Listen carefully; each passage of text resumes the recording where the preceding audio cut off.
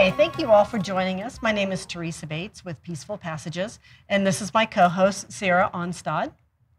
And I wanted to explain a little bit of who we are and what brought us to wanting to talk to congregations and communities about end-of-life scenarios and challenges.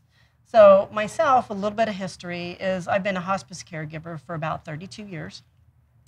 And there was one point in my life where I absolutely loved the hospice work and learned a lot. And I'll share some of my stories and things like that in this particular series. But there was a point where I was talking to God and praying, what happens after somebody passes away? Mm-hmm. What happens in that time frame? And that began a journey for me to learn about after-death care and the Jewish rituals. And I went to school at the Gamaliel Institute, and that the Father had opened up a door to learn so much information that I want to be able to be a blessing and to teach communities on how to bring peace at the end of death, at the end of life for others. How about you?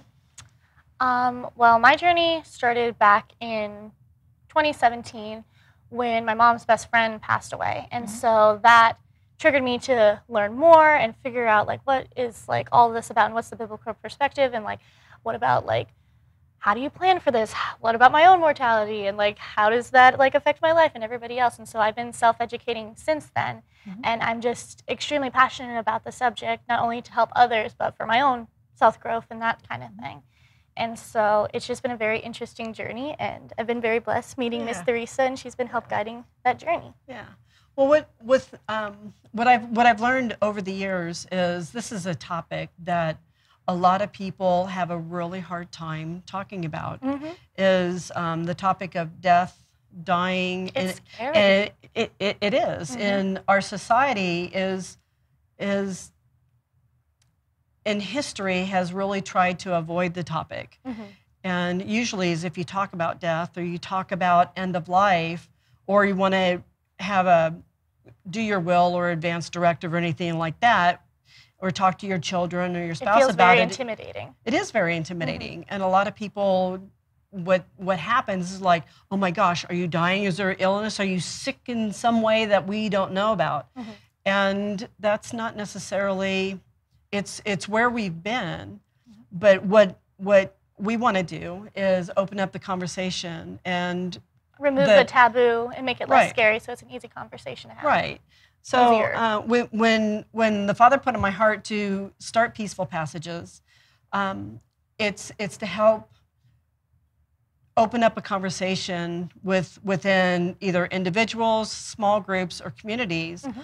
on how to have a safe place to talk about the topics of death, dying, and because there's so much into that. But also when a death in your community does occur, on how to have protocols, how to have things in place, mm-hmm. so that way there's peace there instead of chaos. Exactly. Yeah. So we want to begin this particular session and talk about how our society actually looks at death and dying. Mm-hmm. So do you want to talk a little bit about how our society with movies and... It's a very negative perspective, unfortunately, and it's become taboo or scary, or you see even in the media, like whether it's the news and you see like, shootings or crazy things that are happening in the world, or even just movies, you see like horror movies and that kind of thing. And there's no positive way of looking at it, and it's right. It's over -5, I guess is the word. Right. I don't know. And so... Right. We're taught that mm-hmm. With the movies, and I'm seeing the trend go from wholesome movies mm-hmm. to less wholesome and more negative, and we're now in a society that when we talk about death and dying in our movies, mm-hmm. it's something to be feared. It's something that's horrific. Yeah. And you got more murders and terrorism and mm-hmm. things like that, where it makes the topic of death being very scary, something that we should be avoided, mm-hmm. and is very gruesome. Even some of the music that we're talking about now, it's fight or flight kind of music. Yeah. And what happens is that is in the airways, it teaches us, it's trying to push us to an area where we fear it, we try to avoid it, and that's not a healthy place to be. No. Because in reality, death happens to everybody. Truth. You have even sometimes in the womb with miscarriages, but death has no age limit. It has no gender, no nationality. And it's interesting, I was interviewing, when I was going to school, I interviewed a funeral director as part of my class project. And she was saying over 75 to 80% of people that come into a funeral home don't have anything written out. Nope. There's no They're advance. ill-prepared. Right. Because they don't want to recognize it. If they think that they avoid it or don't think about it, oh, it's not going to happen to me. Right. Or you know, having things written out, I'm too young for this to happen.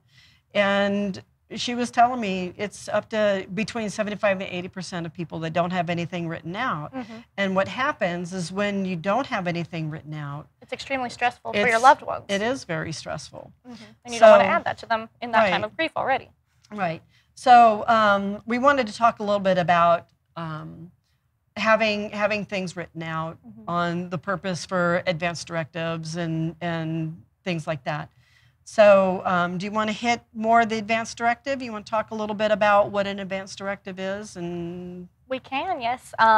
There are different kinds of advance directives. There are your financial ones, and then there's your medical ones. And so with medical, you could have a person who, if in the event, say, you were unconscious or unable to make decisions for yourself, they would be there as your medical power of attorney to be able to make those decisions for you because you're unable to. And so whether that's pulling life support or whether or not you want to be resuscitated, or the list goes on, because there are so many different scenarios, it's better to have that medical power of attorney than perhaps maybe an advance directive, because you can't cover all the different scenarios. Yes, it's good to have that, but infinite possibilities of what could happen. So it's better to have that person who knows you so well that they know, like, yeah, she would not have wanted this, or she would have wanted this. Right, and it's with the medical power of attorney, you want somebody that trusts you, and they might not necessarily have the same wants and desires medically, but will honor with what you want, because we have no idea. We live in an age where anything can happen. We want to think we're going to live forever. But a friend of mine had just recently walked through her father-in-law passing away. And then 2 months later, her husband got in a car accident. And not having anything written out, there's a whole lot of things afterwards that she's learning to walk through. It's a lot to navigate. It is. But knowing her as well as I do, she, in an event of a car accident, if somebody were to survive and there's that block of time that your spouse or your friend couldn't make medical decisions, then that responsibility would fall upon you. True. Yes, what do they want? How do they want it? Do they want life support? Do they not want life support? If they want life support, how long is it going to be there for? So you want to pick somebody that knows you, knows what you want, and is willing to step in. And sometimes they have to have the strength and willingness to actually fight and do it for you. Yeah. And because there's a lot of times where the medical staff is supportive, but then there's also times where they want to kind of skirt the issue and make other decisions that they're not quite ready to make. So but that's we're thinking adult, but then there's the children as well. There's a lot of dynamics. So there's, like we were saying earlier, there's no particular age limit. The other thing is having the durable power of attorney, and they're the ones that are in charge of your money issues and things like that.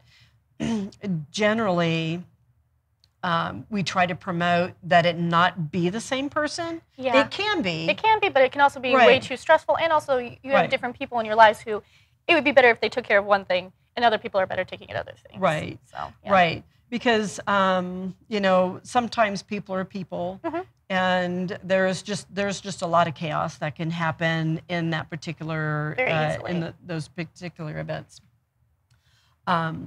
But with age, I have another friend of mine who has a handicapped child, and they have to put in place on what to do because my friend is a little older, and their child is still in their 30s. Yeah. Well, more than likely, the child is going to survive past them. And they need someone to care for them and help them. Right. Yeah. And it's where to put them. And even though they're physically healthy, mentally, they can't make those kind of decisions. Correct. So that's, they need a guardian. Again, it's the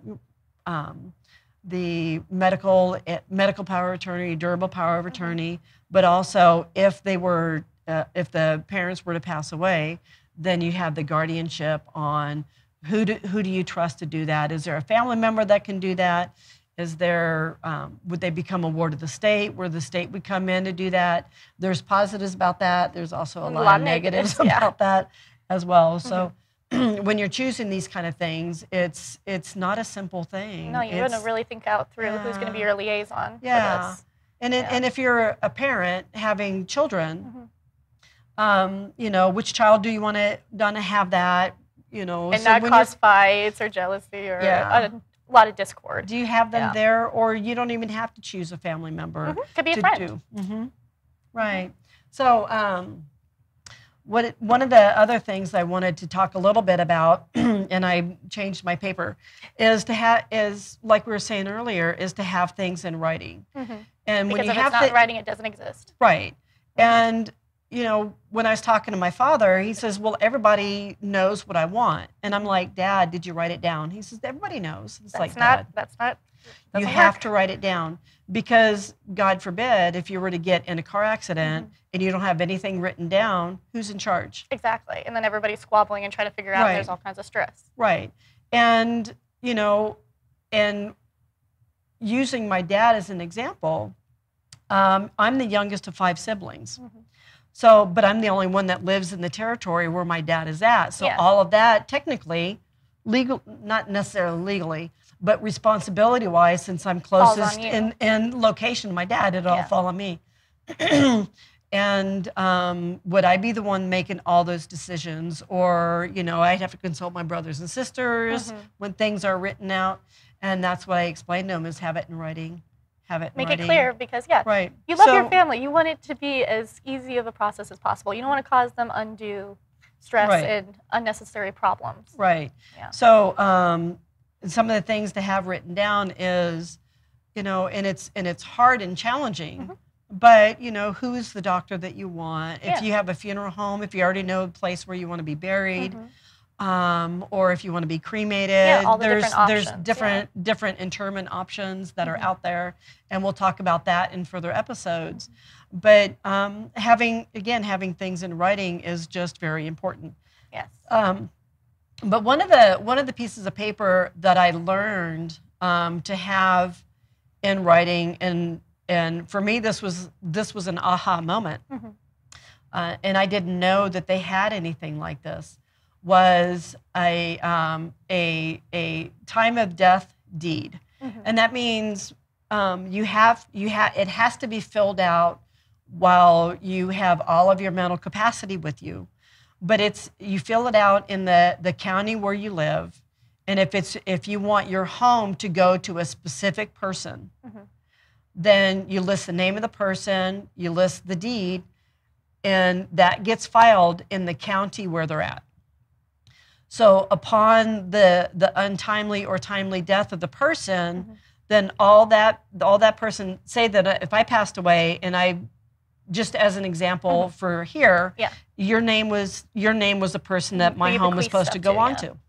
So at the event of death, having that paper filed ahead of time in the county, all that would be required at that particular point is you would go down, you'd have your own copy, but you would go down to that county and you would have your driver's license or an ID and say, this property is mine, and it would be signed over to you right then and there. It doesn't have to go through probate. Makes it so much more efficient. It doesn't, a lot less money. It's a lot easier process. Right. And that's one of the things that you can do, but also have your will put out. Where do you want things to go? And even if you don't have a lot of items, it's still it's still a really good thing to have, because if you have specific jewelry where I don't know if my children are watching this, I hope they're watching this, but one of the things that they're not aware that I'm doing is I'm buying nice necklaces and things and wearing them around my children or my grandchildren. I have a lot of grandchildren. And so they see me wearing the necklaces. And with one of my granddaughters, when they mention that, oh, that's a pretty necklace. Then you I tuck that in the back, and I write that down. So upon my death, then that particular grandchild would get that necklace, or would get that picture, or things like that. Yeah. And it's having those things, so that way it stops the fighting. Exactly. And and it's hard, because when things aren't written down on who gets what, how things are done, it ends up causing. It's terrible. It gets to be very challenging. But one of the other things that I want to talk about, past advanced planning, is, or let me backtrack just a little bit. There's a lot of different resources for advanced planning. And it doesn't have to be super complicated or overwhelming. It can be a very simple, straightforward process. Right. And having the things written out, I know there's a lot of resources online for the city, state that you live in. You can, if you're comfortable searching the internet, there's times that I am not tech savvy, but I've learned enough that you can go to your state website, and they will have resources for wills, advanced planning, advanced directives, and things like that. So you can download basic copies there. And then there's Aging with Dignity, the 5 wishes. Right, the Aging with Dignity. Now that's one resource that I try to encourage a lot of people to look into, because the Aging with Dignity, in the 5 wishes, you pay $5. You can either get the 5 wishes put in. You can have it sent to you digitally, or a paper copy. But it asks different kinds of questions about if you can't make decisions, who's going to help make those decisions. Helps guide you through it. Right. It asks a lot of those kind of questions. And upon the point, if you do pass away, where do you want buried? And it's, for me, investing $5 to help you that process, to be able to start asking those questions, go, oh my gosh, this is what we need to do. This, and if you fill it out, it's legal in a lot of states, and as your actual advanced directive. But also the states where it's not a legal document, at least it's based off of it. They can't. There is another additional paper that you can add to it that makes that legal in that state. So search that out. But there's a lot of places online that you can do that. There's a company called Legal Shield, and Legal Shield, they have a minimum amount, and I'm not going to say what it is, because things change, and I don't know when you're going to be watching this. But Legal Shield is, you pay a monthly fee for their legal services, but the basic minimum, when I chose to do it this last year, the monthly minimum was $50. Which isn't too bad considering. Right. Yeah. But for that $50 is, they will give you your advanced directives. They will ask you questions, and they will go ahead and put it out there. And so that way, a lawyer will make your advanced directive, and it's legal in the state where you're at. And also with things like that, you're not locked into, that's the only time that you can do it, like forever and ever. Yeah, you want to update it because things change, whether it's a divorce, or you have friends that get closer than family, or you move. There's so many different variabilities. Adoption, you get a windfall of money. How are you going to do it? So So it's not a one-time only thing. No, and you so want to you keep can, updating right, it. you can always update it Yeah. and things like that. But there's also, if talking about death and dying, if you're part of, you have a loved one either at home or at a assisted living facility or different things like that, a lot of the hospices have the social workers that are there Who can help with that. they can help with advanced planning and things like that. But I'm not an attorney. No, I can't give legal advice. I can just show you some of the direct you to the pathways resources. to what you're, finding things like that. But I do want to touch a little bit on some of the things that happen if you don't have it in writing, because I helped 8 families this last year walk through sudden death, car accidents, was surprised when her husband passed away, and not having anything in writing. The funerals cost more. They definitely do, because you're scrambling and just trying to find something and not Right. actually going through and like selecting ones and comparing them and that kind of thing and figuring Right. what's best for your family. Right, and it's when you look at putting things in writing ahead of time, then you have a little bit, you have a lot more flexibility of the funeral home that you want to go to, the cemetery, whether it's close by, whether it's out of state or different country. You can kind of start planning that and knowing in advance on what you need to have in place. But what happens is if you haven't thought about that, and the death occurs, again, there's a 100% mortality rate, right? Exactly. So when a death does occur, it brings chaos. It brings, what do I do? How do I do it? How do I have the money? There's so much that's in there. So many questions that need to be answered, yeah. Right, and instead of being where you want to be interred, you're at a position where you have to make decisions quickly, and it's, I wanted this, but I'd really have to do this whether instead. it's financial Right. constraints or whatever. Right. Yeah. Right. And that gets hard.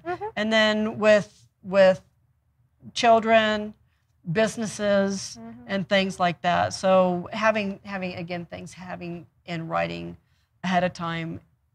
And there was one family that I helped where I was going to my friend's house to help her, where we didn't expect her mother to pass away like 12 hours after I got there.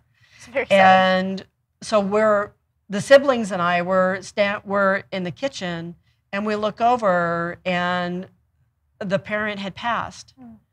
And they weren't quite ready for that. No, they weren't prepared And yet. at that particular point, what happens was I had to be referee. And being referee, and at a point of death, there's all this emotion that gets stirred up. What do we do? How do we do that? I want this. I want that. I don't care what the parent wants. I want this, and it cuts all of that. And God, in His graciousness, gave me the right kind of words, not being disrespectful, but I'm like, okay, guys, time out. Right now, let's not talk about where you guys were at 5, 10, 20 years ago. Right now, let's focus on the parent. Let's focus on this right here. We can talk about that after the services. And it's hard because again, being in the hospice field, there's all kinds of unexpected emotion that does end up coming up, and it just causes a lot of chaos. And it's really helpful to have either a hospice nurse with you or a death doula to be that liaison between the family and the dying, and just in between the family members to try to keep some peace. Right, right. Yeah. So, and around these particular topics, it's interesting because the emotion, and we'll talk later about the grief process and things like that, but it's the emotion happens is, oh my gosh, it happened, or I can't believe it happened. There's just so much in there. Shocked and having that written out, and again, with what we're trying to do as a ministry is coming into the congregation to talk to them, and it's a good idea, when you write out your advance directives, you want to have your medical and durable power of attorneys to have that information. Your chaplain, your church, and somebody that wants to speak, but other people outside of your community or inside your community, excuse me, to be able to have a copy of that. So that way, God forbid, the house burns down and all your copies go down with it, to have it at a couple of different places as well. And a digital copy too, like in the cloud that can be accessed from anywhere. Right. Again, I'm not tech savvy. She's a little bit more tech savvy than I am with that. But it's true. It's having things in the cloud, having different family members having a copy with that, so that way everybody knows what's what, and what to expect and what needs to be done. Right. So, do you have any questions? Because there's going to be so many other topics that we'll end up talking about. Nothing comes to mind. No. Nothing comes to mind. Okay. Well, in the series that we were doing, we're going to start breaking down a little bit more specifics about the different topics that we have, whether it is about the specific death, the funeral itself, what death looks like, who to contact. So we'll talk about those kind of things. But I want to thank you all for tuning in and watching the beginning of the series. And I want to thank, praise God for GLC and opening up the opportunity for Sierra and I to be able to come here today and to share all the information. There's so much that's here. And we want to again, like I was saying at the beginning, to open up the conversations to make it okay to talk about death. Exactly. And on what we want to do, how we want it to be done, so that way when a death occurs, not if, but when a death occurs, we have systems in place to be able to make that transition a little bit easier for people to be able to come before all of us. So precisely. So we thank you all for everything that you're doing, and we praise God for the giftings that He's given us to be able to share with you, and I give God the praise and the glory for we want to be a blessing to share what we have with other people, because there's always so much to learn with peace and everything with that. On behalf of Sarah and myself, Theresa Bates, and Peaceful Passages, we thank you for joining us, and we look forward to talking with you again next week. Shalom.